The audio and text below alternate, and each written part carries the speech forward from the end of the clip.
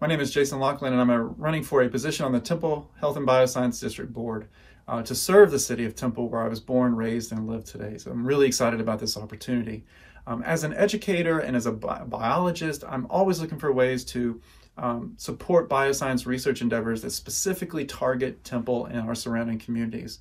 As an educator, I'm also always looking for ways to support programs that help to develop the next generation of scientific scholars. So really focusing in on our students and helping foster their successes.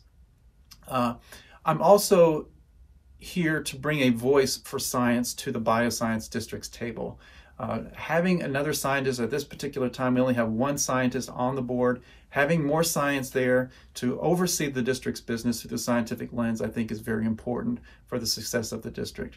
So I look forward to your vote on November the 3rd, and I'm really looking forward to serving the city of Temple.